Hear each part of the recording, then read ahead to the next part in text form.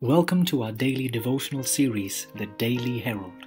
I pray that these messages will come to you as an encouragement and a reminder to be heralds of the Lord daily. God bless you. In kindness, August 25. Put on therefore, as the elect of God, holy and beloved, bowels of mercies, kindness, humbleness of mind, meekness, long-suffering. Colossians 3:12. Let the law of kindness be upon your lips, and the oil of grace in your heart. This will produce wonderful results. You will be tender, sympathetic, courteous. You need all these graces. The Holy Spirit must be received and brought into your character. Then it will be as holy fire, giving forth incense which will rise up to God, not from lips that condemn, but as a healer of the souls of men. Your countenance will express the image of the divine. By beholding the character of Christ, you will become changed into his likeness.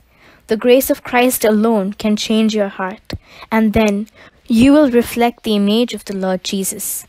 God calls upon us to be like him, pure, holy, and undefiled. We are to bear the divine image. The Lord Jesus is our only helper.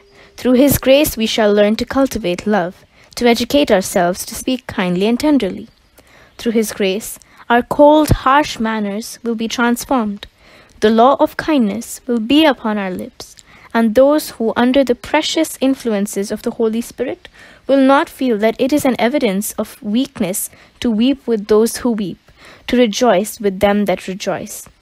We are to cultivate heavenly excellencies of character.